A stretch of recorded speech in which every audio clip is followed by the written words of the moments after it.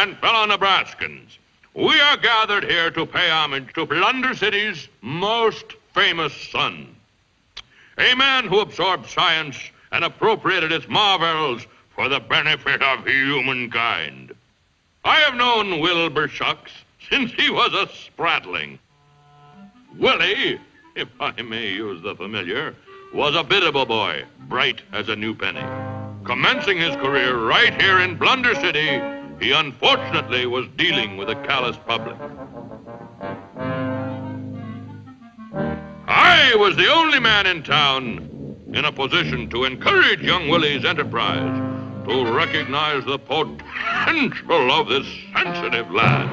And it was to me that he brought the first crowning achievement of his mechanical genius, a fact from which I did not, I must confess, derive much comfort. Faster, boy. But whether the glowing promise of this boy would be implemented in deeds of greatness, I never for a moment doubted.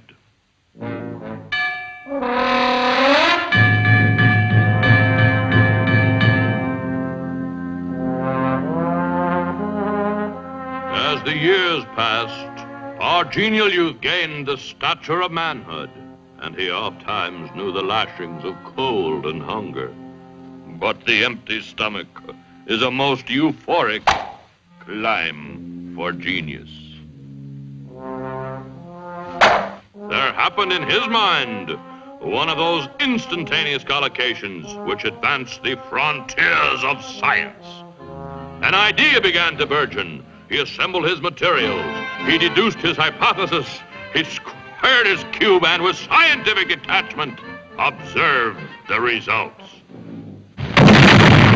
And I knew Willie Shucks emerged, fit for the rough and tumble of life. Now began a series of experiments to harness his vast, untapped source of energy.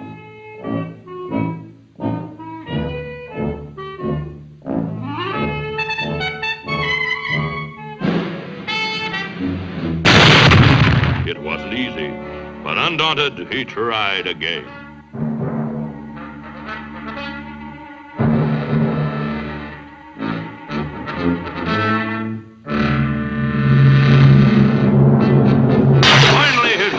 Were crowned with success, and remembering his old friend and benefactor, he called me to view his masterpiece.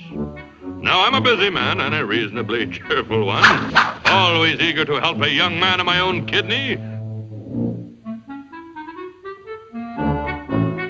And so dispassionately I weighed Willie Shucks, and I did not find him wanting. He showed me his life's work, and I knew that my faith in him had not been misplaced.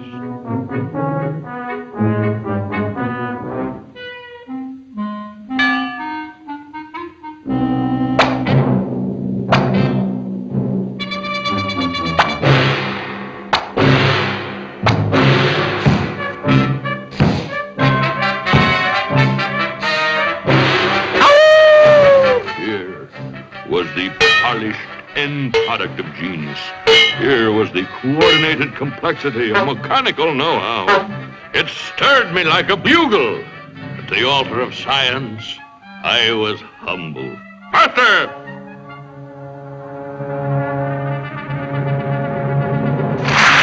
As I applauded his sturdy common sense, my throat tightened by a stricture of emotion.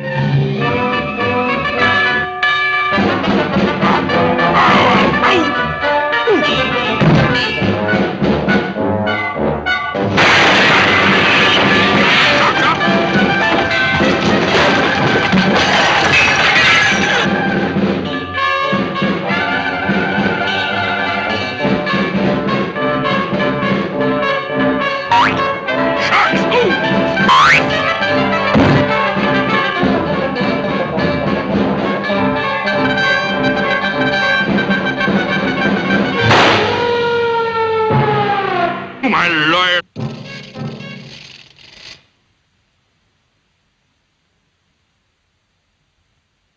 And so it was that I became the first man in history to taste that most delightful of delicacies, popcorn.